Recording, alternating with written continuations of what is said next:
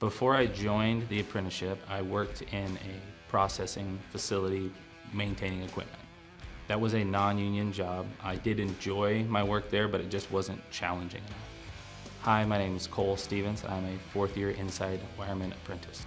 In my time working there, occasionally I would have to call outside electricians to come in and help work with some stuff. And it was through talking with them that I learned about Local 280.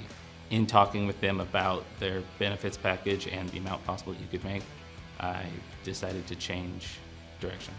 The benefits package was more than double what I was currently getting. That's reason enough to change.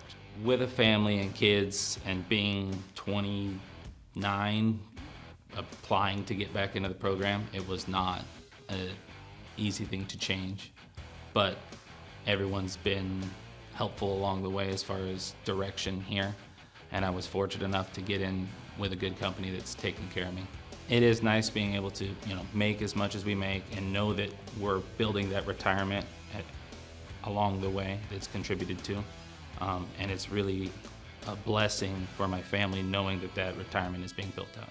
I do recommend this apprenticeship program to anyone who's right out of high school and doesn't know what they want to do. If they're willing to work with their hands, even if it's not something you stick with forever, it's a good experience.